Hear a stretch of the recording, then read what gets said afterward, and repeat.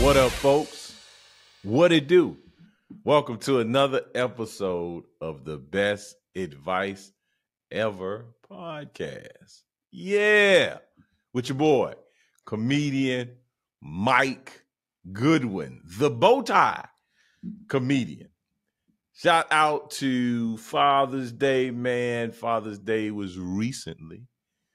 Had a very, very great Father's Day.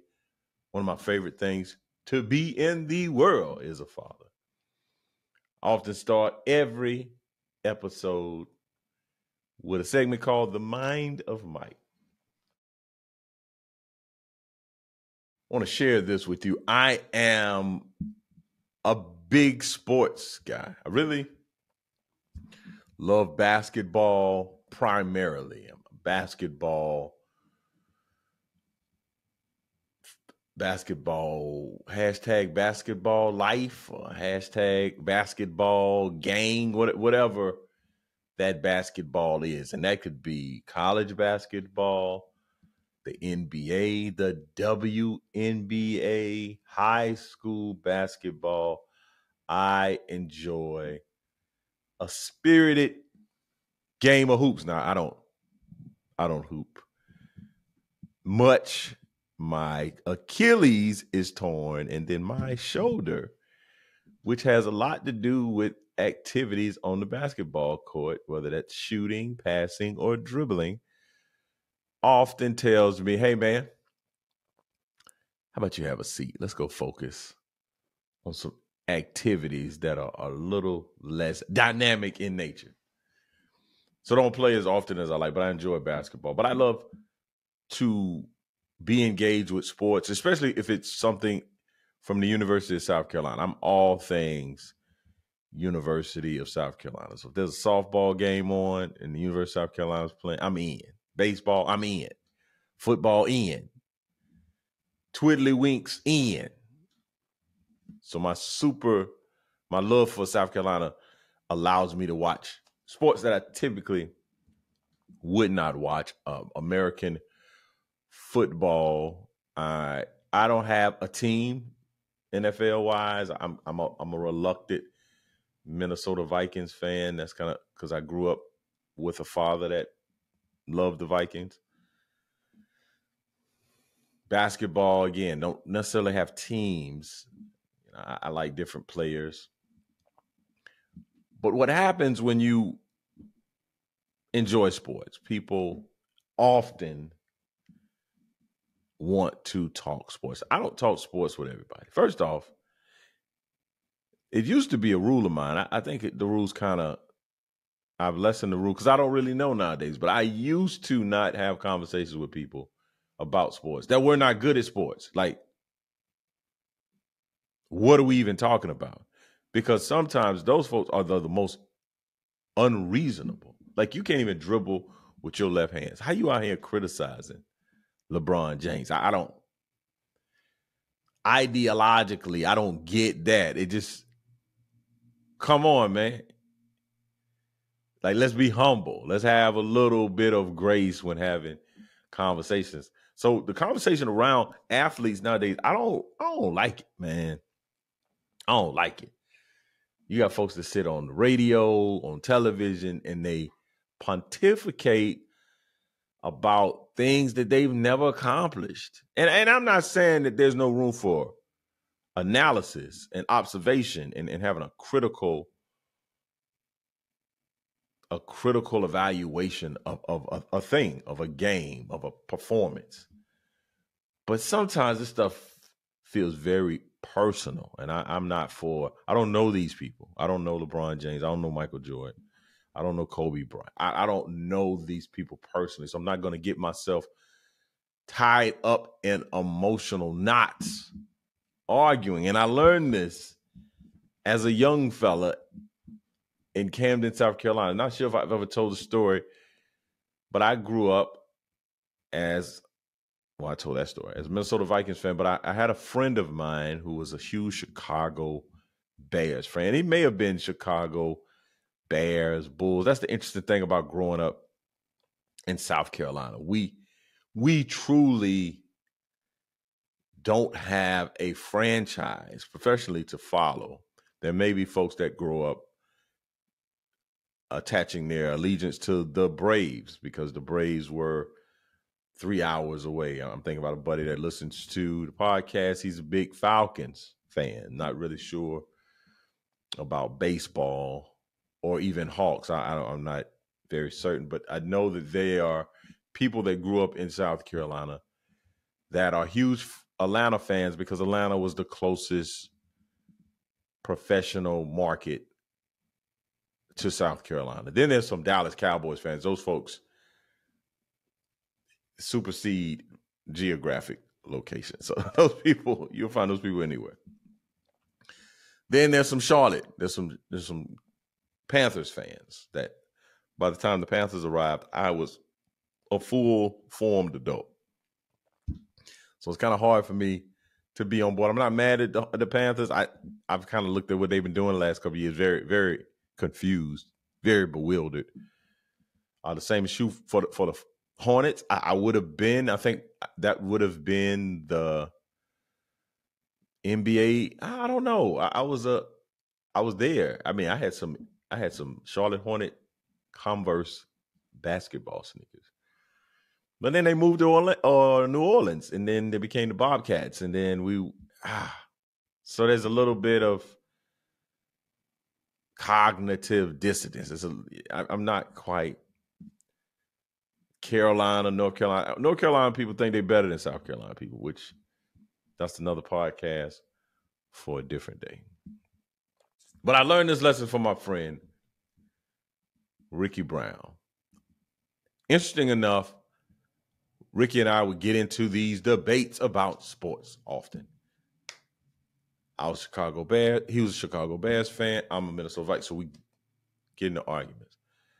I think Ricky was a Bulls fan, but Ricky, I learned, was not a reasonable fan. Ricky was something, he was a trailblazer. Way before his time, Ricky was a troll. Ricky didn't care about the debate, what we were saying. Ricky liked to get under people's skin. And I realized this at some point in middle school. It might have been the 7th or 8th grade.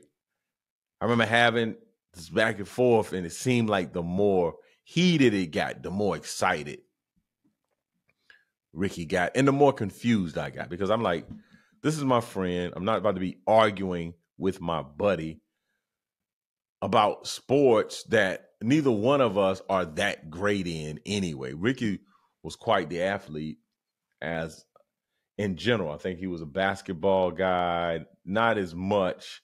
Football was his main thing, but I think Ricky played baseball. Ricky's one of these guys that played football well into his 40s, I would suspect, and not in the NFL. I think Ricky went to college and played at a small school, and I don't know if he graduated, and I don't think he graduated, but then he just always played, whether they were these adult leagues. I mean, I'm talking about football pads and helmets, and they were not professional leagues. Maybe some of them were indoor arena, some type of thing, but it's similar to basketball. Like, I got a buddy of mine that plays in a lot of leagues, but I think leagues are a little bit different in basketball than football, because football, you give a little bit more than sweat equity. Like, if I went and played basketball, I mean, I'm gonna be,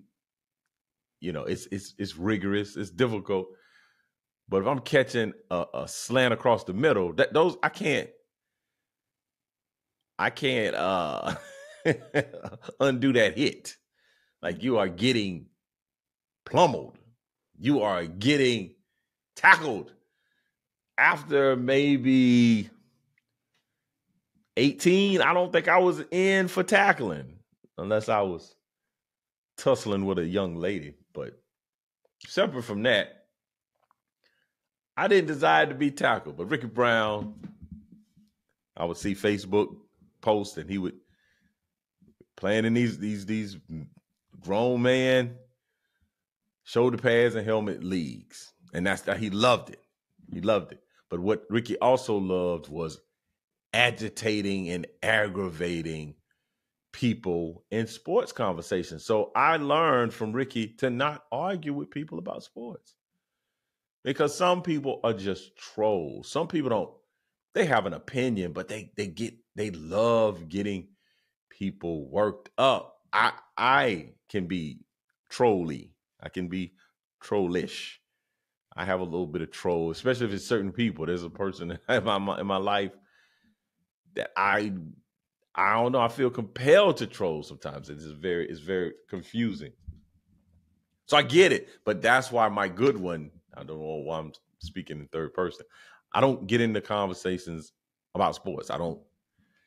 That's not my cup of tea. And I would much rather us have a reasonable, informative interaction, which I'll talk a little bit more about another topic later. I would want to walk away with a little bit more understanding. Not that I don't get into arguments with folks about sports. I do, but I typically save those for folks that I feel like, oh man, yeah, this person is very well versed. They know what they're talking about. But just some random person, especially on the internet, you're not gonna find me posting sports opinions or even things that are personal to the degree that I want to go back and forth with you. If I want to go back and forth with you, I'm gonna call.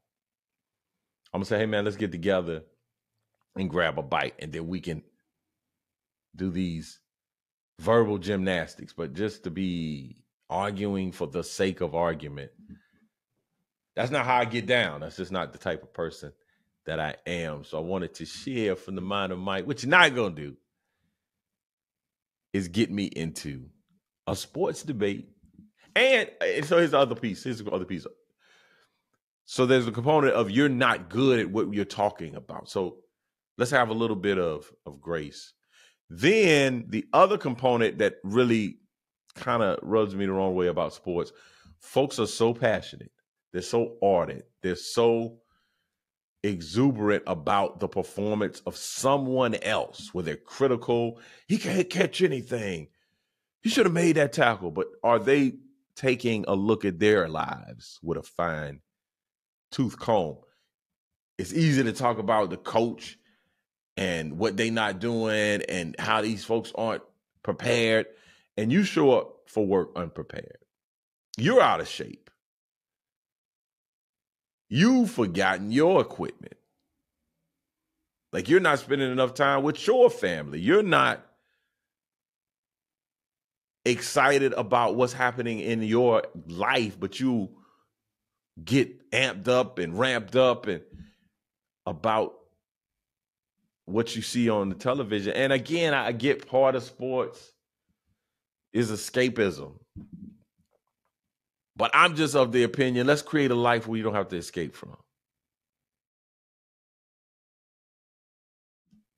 Well, time to transition into the best advice ever. Best advice ever was something that I learned this weekend. I sat in a training that was pretty significant, pretty inspiring. And I think over the course of the next year, I will make mention to this training because it really solidified some things I had been thinking about, and it gave me some new lens in which I can perceive things and really navigate this next stage of my career.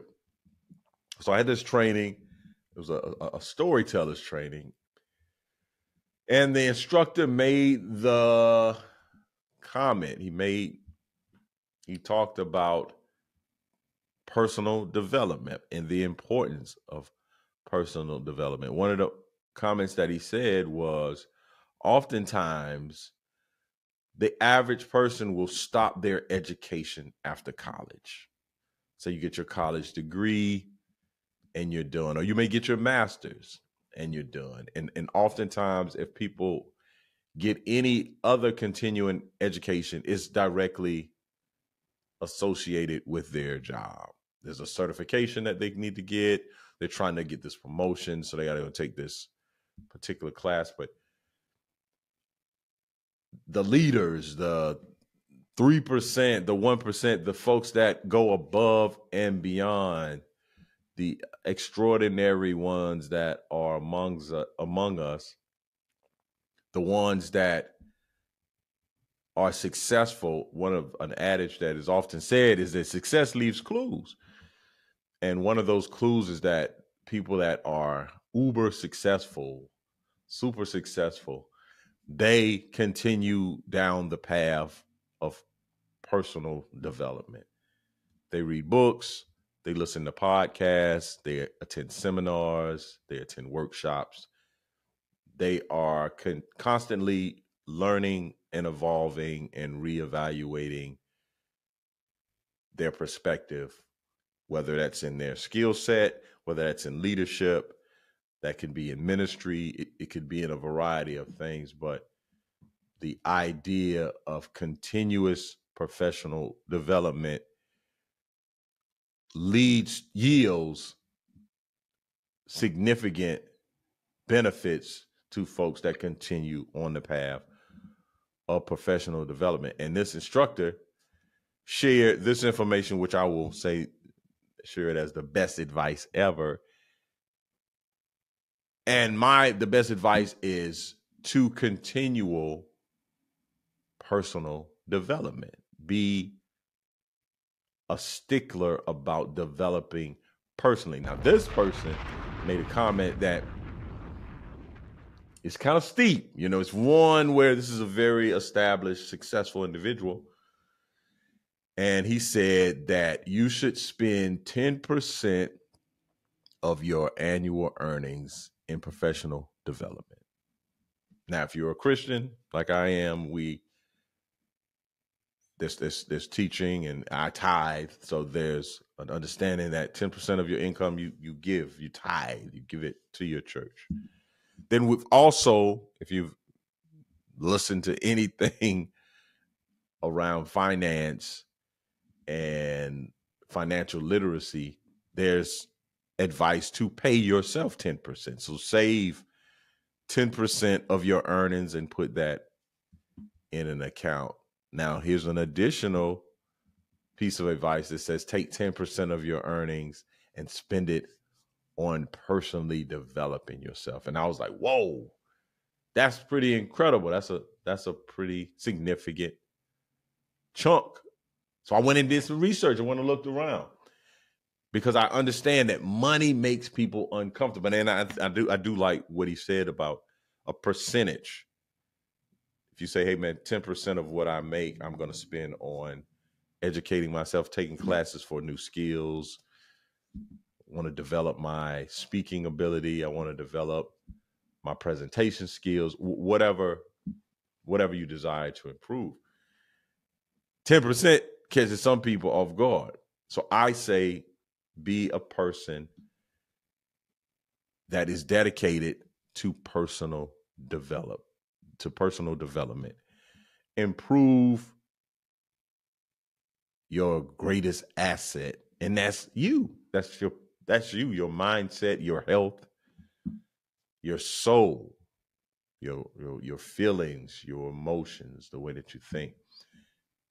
Separate from take 10% of your income, here's something that you can pay every day that doesn't necessarily come out of your bank account, so that you can donate or contribute 10% a month or 10% of your annual income to personal development a year, or you can donate, and you can also dedicate 30 minutes a day to professional development. You can carve out 30 minutes of a day and say, this 30 minutes I will take to improve myself as an individual. So you may say, Mike, what are some things I can do? I'm glad you asked. So you can take 30 minutes every day and you can read or listen to something positive. You can learn a new skill. or an idea, something that you are kind of working through, understanding a new philosophy, a different way of seeing things. You can set goals. You can have that in that 30 minutes where you go and you review your goals for the month. I'm reading, well, not reading, but I'm listening to this audio by Earl Nightingale, and I think it's titled "The Secret to Success," and it's talking about setting goals. But I'm going to my endeavor. It's called "The Strangest Secret" by Earl Nightingale. It's about 31 minutes. So I go to sleep listening to it. So I wanted to permeate my thoughts. I wanted to be a part of the way I think about things. So that's important to set goals. It's important to set goals that we've all heard of SMART goals, goals that are specific, measurable, actionable, realistic, and timely, time bound, things that you can measure. So set goals. The other thing you can do is reflect on your life. Professional development, it's self-awareness. I think that's one of the biggest leadership traits that significantly can help individuals is to be self-aware. You'd be amazed. I mean, I watch comedians get up and be very mediocre and come off stage and be like, man, I rocked that joint and I ripped that piece. Like, excuse me? Were you in a different universe, an alternative universe? Because I did not see what you saw. Exercise is another way for you to develop personally, to put yourself, your body, get your heart rate moving, blood flowing, feel good, look good. And then last but not least, write in a journal. Make notes of your ideas and things that you're experiencing. So the best advice ever today is simply dedicate yourself to personal development.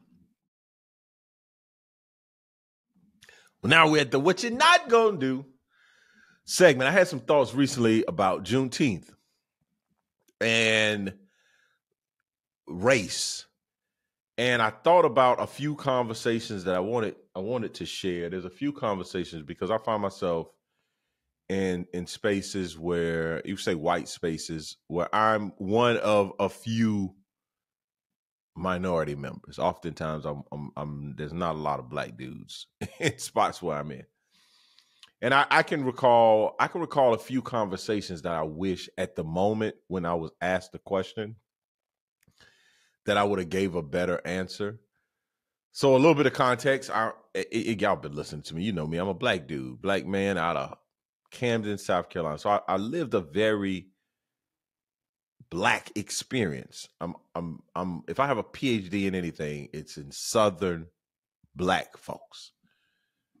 I live in the South. My orientation is South. Not that there's not other perspectives. People from the Midwest have a different perspective on some things. Folks from the West Coast. But that's the interesting thing about black folks. Regardless of where you from, the culture. When you often hear black people talk about culture, our shared lived experience, there often are similarities because we were raised by people that did similar things. So there's if you're Italian, there should be an Italian shared experience. Now, oftentimes, folks that are white or white Americans will say, "What's how we don't have any culture?" And I'm like, no, that's not true. We have American culture because white folks are the primary contributor, or at least the primary subject focus in American culture. When you're thinking American culture, you're thinking primarily white or Caucasian. So I wanted to answer a question that someone asked me about Juneteenth, and it was like, hey, I was on a tour, and I was again the lone black dude I'm not mistaken. Might have. And the question came up about Juneteenth. We were around Juneteenth, and it was like, hey, what's what's the thoughts? And oftentimes, as African American, especially a person in my position, I've cultivated relationships, and I feel, especially with the comedy that I do, it opens people up to wanting to have some honest dialogue. So the first thing I will simply say that it's a little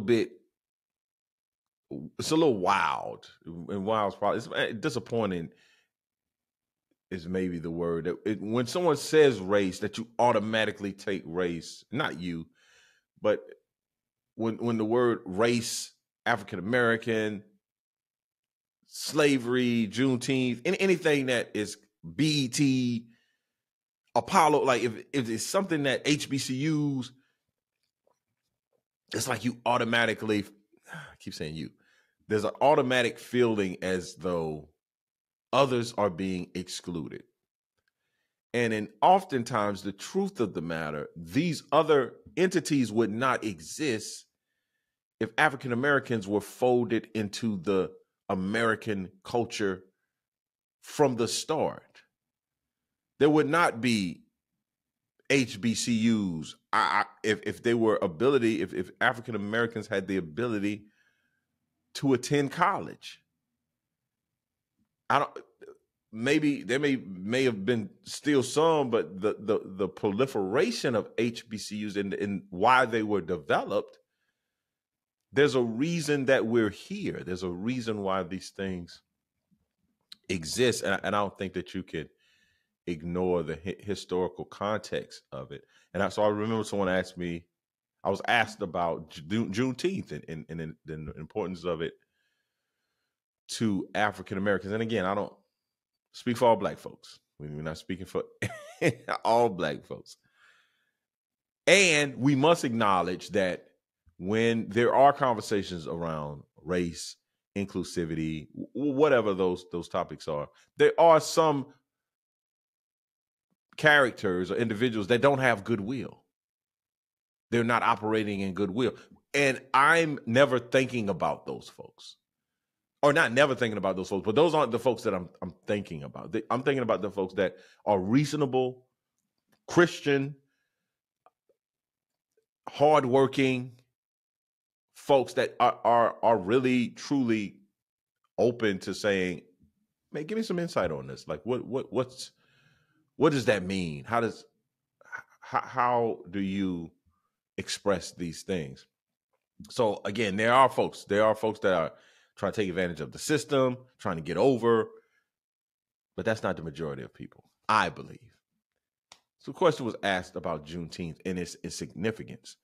So a short answer simply is the challenge for Black folks, African Americans, as it relates to the idea of America. One thing that I often, it's a little exhausting that when the African American community, Black folks, say something about what's not well in America, the knee-jerk reaction or go back to Africa, you don't love America. It's this accusatory rebuke that's very odd. It's so like if I love my wife, I want my marriage to be wonderful. I want it to be prosperous. I want it to be thriving. But I know I'm an imperfect person married to another imperfect person. So things aren't perfect, and we work together to find resolution. So if my wife comes to me and says, "Hey, when we're having conversations, your tone, you raise your voice too much." Oh, and it makes me, I don't like it. It doesn't make me feel good. And I would hope that you would work to be considerate of that. Think about that when we have these interactions. And all this stuff I do for you. You know how many women would want a man like me? Like, hey, man, I just want you to work on this particular thing. If you say you love me, if we're in relationship, if I'm in a relationship with America, from what I understand, America is the ideal. When the forefathers or the framers put together this, it's an idea. This is what we work and strive towards. That doesn't mean that in reality, some things aren't true. Like in lived experience, it's not true. Somebody asked me about Juneteenth and the significance of it. And I just simply said, the 4th of July is a little problematic. I love America. I've served in the military. So like, miss me with, I don't love America. There are folks that'll rant and rave. And I'm like, did you serve? No. Hey, man, cut it out. So I love my country. I love America. Would rather be nowhere else than where I am. In saying that, that doesn't mean that aren't things that need to be worked on and improved. And so when I think about the 4th of July and what I've talked to my children about, that's been very problematic about America when America was founded, whether that's July the 2nd, and you start getting into, well, this day but when it was established as a being, as the beacon of hope, what we understand to be America, African Americans were deemed 3/5 a person. That's facts. That's not nothing that anyone made up. That's not some conspiracy theory. That's not somebody operating in bad will saying, no, that's not true. African Americans were not deemed to be full people. So there is a bit of, yeah, we love America, apple pie, baseball, cookout, the whole nine. Juneteenth adds that component of we're all are free. 4th of July, some people are free. Juneteenth, everybody is free. And that's very interesting because what we love in America is freedom.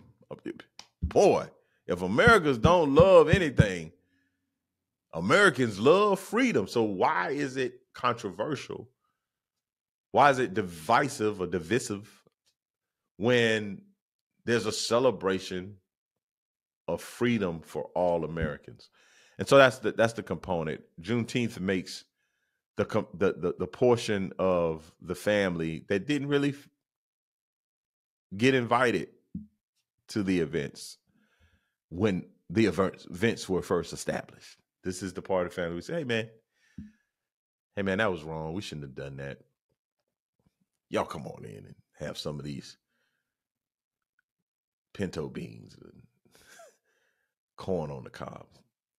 So that's a conversation I wish I would have had a better perspective on in the moment. And one more, and then I will let you go on your merry way. Another conversation I remember having was about Morgan Freeman made some comments on 60 Minutes about racism. And basically, if we ignored racism, it would go away. The only reason racism continues to be a thing, a topic, is because we keep talking about it. If we stop talking about it, it goes away. And the person, presented like, hey, well, how do you feel about this? And again, I think this was a reasonable individual person that we're working together. We've established a form of a relationship. And he felt, hey, I want to ask you this question. In that moment, I didn't really have a great kind of response. I mumbled and fumbled and I said some things. But what I really would have thought to say, or wish I would have had thought to say, was to a portion of our population, African Americans primarily, racism, and we feel like it should be for everyone, but racism is like cancer. Is cancer something that you say, hey, ignore the cancer. Let's not treat it. Let's not diagnose it. Let's not say how big the tumor. Just ignore the cancer. You know what? The cancer will shrivel up and die. It will evaporate into the atmosphere. That's not how it works. And I wish I would have in the moment said, first off, when is Morgan Freeman an authority on anything separate from acting? Like, he's a black man. He's old. He said it. we should follow it. Like there's no academic research. Morgan Freeman hadn't spent his life doing interviews, looking at the effects of racism on stress and on your life expectancy, any of these things. He just said it on television and it's like, all right, yeah, we should just stop talking about it and it'll go away. That's not how sin. I think racism is a sin, and I don't think we talk about that in the context of it's a life. It's not life. It's a heart issue. I used to try to do this joke. It hadn't worked, and I need to figure out how to make it work. But the joke is basically he doesn't have a racist bone in his body, and it's like, yeah, that's not how racism works. He got a racist bone in his body, but he has a racist tongue in his mouth. But people don't know when they laugh at that. That's one of the ones where they, ooh, it's kind of, I get a little sigh, a little groan. Well, man, thank y'all so much. Hopefully that gave you some insight into how I see things. What you're not going to do is focus on people that are not of goodwill. I'm about people of goodwill, folks that are hardworking. I think we all in life, reasonable people, want the same things. We want what America has been created to be: life, liberty, and the pursuit of happiness. That's what everyone wants. It just feels sometimes that that's not what everyone gets. But again, thank y'all so much for tuning in. We'd love to hear from you. Please send me emails at info@comedianmikegoodwin.com. You can like, share, and follow this podcast. You can follow me on the social media world at Bowtie Comedy on Instagram and Twitter. I'm at Comedian Mike Goodwin on Facebook and TikTok. I'm also on YouTube. Check out my special on Amazon Prime, Peacock. What you're not going to do is not laugh at these jokes. And again, thank you for tuning in this week to another episode of the Best Advice Ever podcast. You could have been anywhere in the world, but you're here with me, and I appreciate it. We'll be back next week. Same bat channel, same bat time, same bat place. Peace.